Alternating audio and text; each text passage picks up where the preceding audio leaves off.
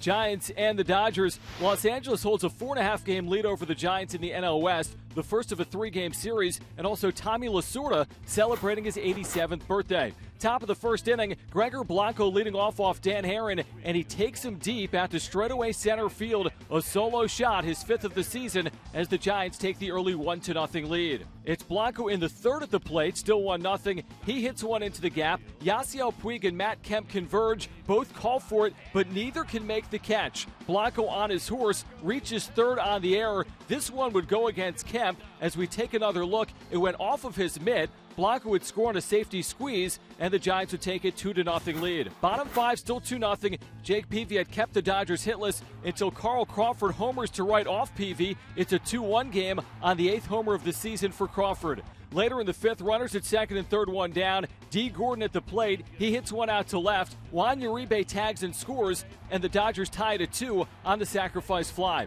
Still tied at 2 in the 9th. Runners at 2nd and 3rd, 2 down. Reliever Kenley Jansen strikes out pinch hitter Travis Ishikawa. The Dodgers wouldn't score in their half of the 9th. We'd go to extras. In the 11th, runners at 1st and 2nd, 1 down. Brandon Crawford singles to center off Brandon League, but Brandon Belt is thrown out at home by Yasiel Puig. The Giants would not score in the inning as Puig makes the strong throw. To the 13th, still tied at 2. 2 outs, 2 on. It's pinch hitter Andrew Susac facing Kevin Correa. Swing and a looping liner into left field. That's going to fall, base hit. Belt's going to test the arm of Crawford. Here comes the throw. It's way off line. And Belt scores. Susac's RBI single makes it 3-2. KNBR on the call. The next batter is Blanco, and he rips the ball down the right field line into the corner off Correa. It ends up going as a double. Brandon Crawford and Susac score. Blanco fell down between 2nd and 3rd. Eventually, in a rundown, he'd be tagged out, but the Giants score 3 in the inning and take a 5-2 lead. To the bottom of the 13th inning, 2 down. Reliever Hunter Strickland looking for the save facing D. Gordon.